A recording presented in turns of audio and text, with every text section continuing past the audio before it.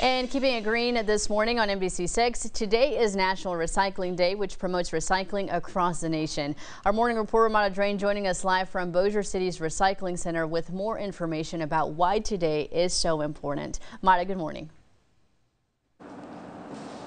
Good morning, Fernanda. Well, it's always good to keep it green. I am joined here with the executive director of Keep Bossier Beautiful. They're always doing something in the community to make sure that we're on top of making sure our environment is clean. Talk about this makeover that you all have helped the recycling center with recently. Yes, this spring we had the opportunity to do a facelift here in our recycling center, and really it was an educational blitz for our residents who recycle here, teaching them how to clean their products before they bring them to be recycled and how to place them in the proper containers. And through Keep Louisiana Beautiful and a grant we received, we were able to repaint our bins, put new signs up, and do some sprucing up. We had students here from all of our schools, our local schools, and it was a win-win for everybody because the students were winning as they were helping to teach our residents. Awesome. It looks absolutely beautiful. And talk a little bit about the not only just recycling here, but it's a parish-wide theme. That's right. We do also recycle in Bossier Parish on Courthouse Drive behind the courthouse near the Benton Library.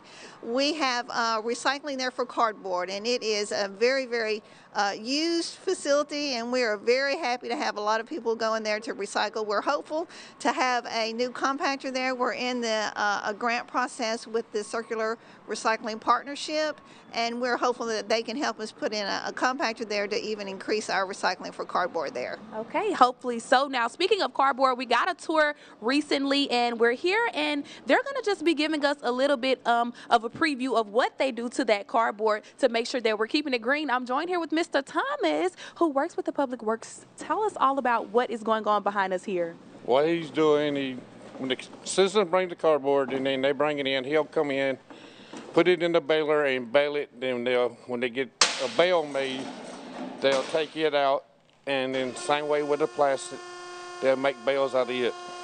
All right, sounds good. So we're definitely keeping it green over here at the recycling center. And I'm going to take it on back to Miss Lynn because she's going to be telling us all the information that we need to know about what you guys have coming up next. Yeah, we do have in January on Arbor Day, for January the 20th, we'll be planting more than 50 trees, and we want to invite residents to join us to bring a small team of folks to help us plant trees. But I do also want to mention that we have a recycling project at our prisons. Bossier Parish Prisons Recycle, the only one in the state that has incorporated recycling into corrections. So we're really excited to do that too. All right, thank you so much for being here with us this morning, you all. Remember to keep it green and recycle as much as you can because it really pays off. All right, I'm Mata Drain for NBC6 News.